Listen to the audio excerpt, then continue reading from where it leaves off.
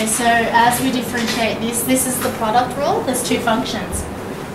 So u equals x. We'll do u dash. So u equals x, u dash is, what's u dash? Maybe 1. is it? It's x squared. Well, it's a derivative of x. So what's the derivative of You've x? got x squared in that One. question. There's no x squared in that In the question. question there is. Is there? Yeah. A You wrote it up. x square root of 3,600 minus No, x it's squared. a equals x, the square times the square root. Yeah, no, but in the second, And the square root. in the square root, it's x squared. Okay, so that's u dash. V dash is going to be the square root of 3,600 minus x squared. I like everything in index form, so I'm going to convert it into index form. To the power of a half. Yeah. Alright, so now what we're going to do is we're going to derive it. So v dash is going to be a half times, what's the derivative of, Negative yeah, times negative 2x times the original brackets, except now it's to the power of Negative negative a half. So we'll fix this up. So a half times negative 2x is negative x. Brackets 3,600 minus x squared to the negative a half. So I'll leave it as is for now.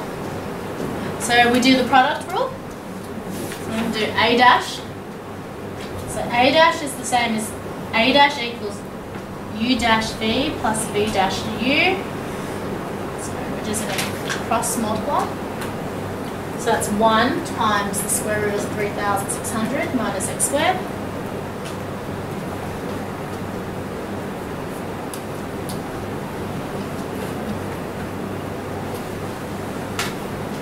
And it's v dash times u, so it's going to be plus x times negative x, brackets 3,600, x to the power of 2 to the negative a half.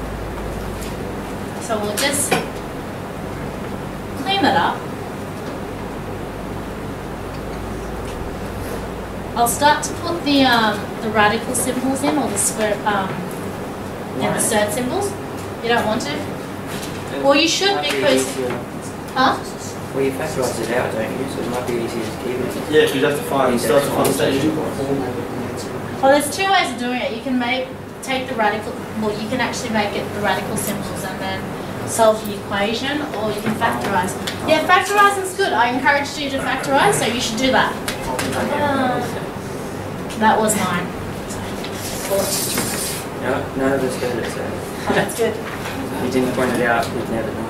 Alright, so what's the common factor between these two? 3,600 minus x squared to the power of math minus a half. Yeah, so 3,600 minus x squared to the power of what? Negative a half?